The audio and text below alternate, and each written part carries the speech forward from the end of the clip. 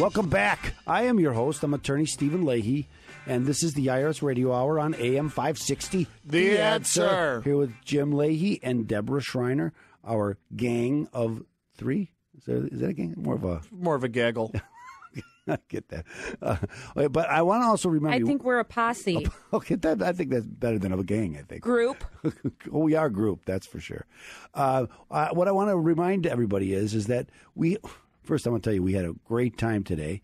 And then we did a show called the Trust Radio Network. You can hear it next Saturday night at 10 o'clock here on AM560 The Answer.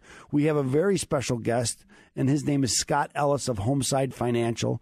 And we had a great discussion about mortgages, about taxes, about helping people, about baseball. So we had a lot of fun. I want you to join us, though, next Saturday at 10 o'clock. Join us at the Trust Radio Network, not only next Saturday, but every Saturday, because we have a lot of trusted professionals, people you should know when you're making important decisions. And so we want to introduce you to them. And so when you have a question, you know who you can call and get answers. Whether you're going to hire them or not, that's a different question. But you can always get answers from these people. And that's what I want you to know about the Trust Radio Network. Agreed. Okay. Now, before we go on to the next segment, I also wanted to talk about SALT, because we were talking about Illinois taxes and how this hurts and how they call it a fair tax and how politicians talk out of both sides of their mouth. And they do this about the SALT, and that's the state and local taxes, right? So Cuomo said SALT encourages high-income New Yorkers, because he's from New York, to move to other states. If even a small number of high-income taxpayers leave the state, it would harm state revenues. And so they think it's wrong. Remember, they were trying to sue the federal government. But what about fairness, right? Because they're saying it's fair. Why should the rest of America pay? It should be fair that rich people pay more in taxes. That's what they're trying to say. But when it affects them, then they talk out of both sides of their mouth. It just makes me angry with this whole talk about a fair tax when we know it's not a fair tax. Anyway, let's do the next segment. It's the blog segment.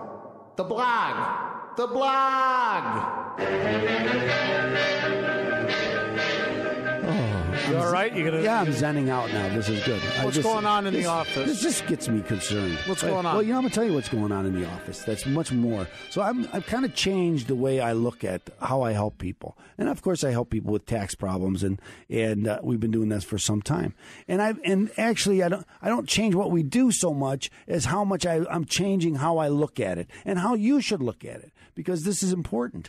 What happens, and I've been doing this a long time, and what I've found is that when people get into a installment agreement or some other type of agreement with the IRS, they don't realize the whole package that they're agreeing to. Okay, so when you agree to pay the IRS in an installment, so I owe the IRS some money, whether it's a partial installment agreement, which means I'm going to just pay what I can a month, and I'm not, even though I'm not going to pay the IRS everything I owe them, or I'm going to pay them everything I owe them, I'm just going to take some time before, it's going to take me some time to pay them, or even an offer to compromise when they're going to agree to a lump sum settlement.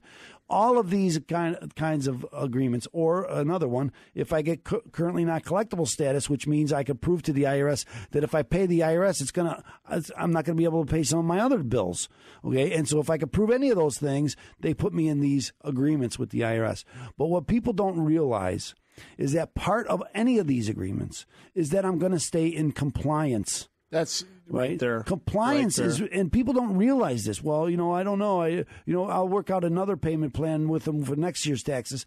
The answer is it doesn't work that way. Okay, if my agreement says I'm going to pay and then the next year I don't file my tax return on time, or I don't pay my taxes next year, well, they bounce me right out of that agreement, and they go back into collections to start garnishing my wages, or freezing my bank account, or taking away my passport, or a number of other things that they can do to start collecting forcibly. Enforced collection, it's called. Okay, so they do this, and you don't realize that's part of the agreement.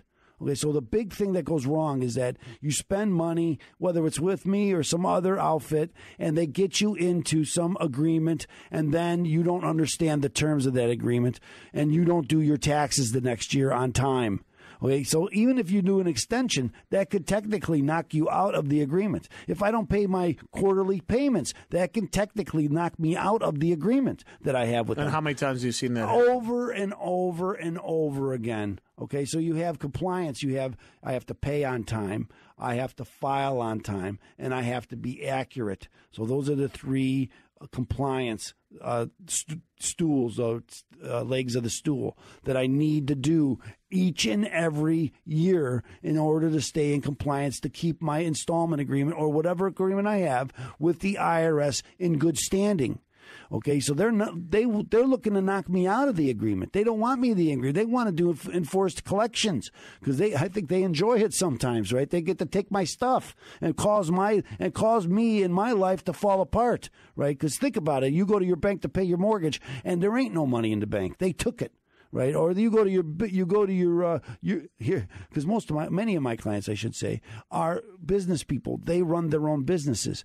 What happens when the IRS contacts your best clients and says, hey, don't pay him anymore, pay us? Now, not only is it embarrassing, but it costs you don't get the money. And how are you going to pay your bills if they're taking all your money? So compliance is key. And so what have we done in my office? We came up with something that we call the IRS Protection Plan. And what this is it's a ongoing engagement with my office that we give you advice. We stay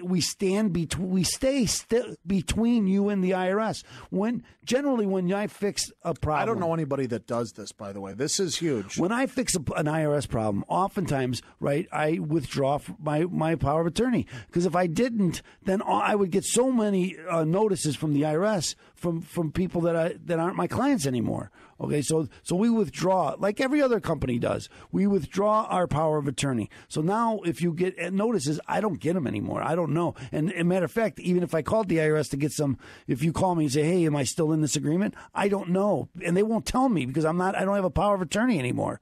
So one of the cornerstones of the IRS Protection Plan is that it keeps our power of attorney in effect. So I remain between you and the IRS. So when they send you a notice, they're supposed to send me a notice. When they want to talk to you, they got to talk to me, and this is big. Okay, so this is the cornerstone of the IRS Protection Plan.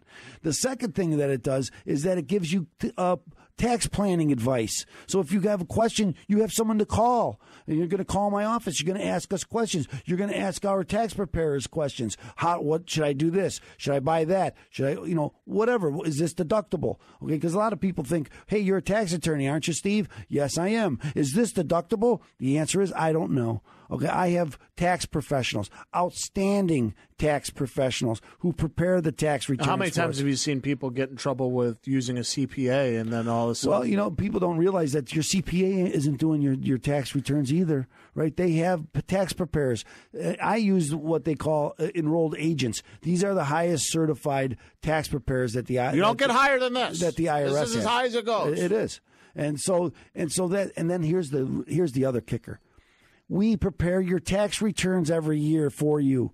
Okay, so you get them done on time every year. Because what happens is that when a lot of times people come to see me, they haven't filed their tax return in some years. So we go back, we file a bunch of tax returns, we get you in compliance, and then if I'm not involved with your case anymore, you're going to fall right back to what you were doing before, and that means you're not going to do your tax return on time, and then you're going to fall out of compliance. They're going to terminate your installment agreement. To square one. And then you spend all that money to get a new agreement for nothing. And now you're spending. The IRS Protection Plan is kind of an insurance policy, if you will, in that it helps you stay in compliance, and that's really so. Even if you didn't use me to get you into your installment agreement or whatever kind of agreement you have, you could still call us and we'll put you on the IRS Protection Plan. So call me. You can't afford not to do this, right, ladies and gentlemen. Again, the IRS Protection Plan is Attorney Stephen Leahy just said, it's insurance. It's to make sure that you guys stay in compliance, that you have no issues when it comes to the IRS later on. And listen, ladies and gentlemen, the only way you can get on that is by calling 312-664-6649 or visit chicagotaxteam.com. It's going to be your hub to fight the IRS. Listen, Attorney Stephen Leahy can't help you if you don't give him a call. So go over to chicagotaxteam.com. Go get your free book. Go call Opem Tax Resolution 312-664-6649. Ask how you can be part of the IRS Protection Plan. Listen to our sponsors and come right back here on AM560. The Answer.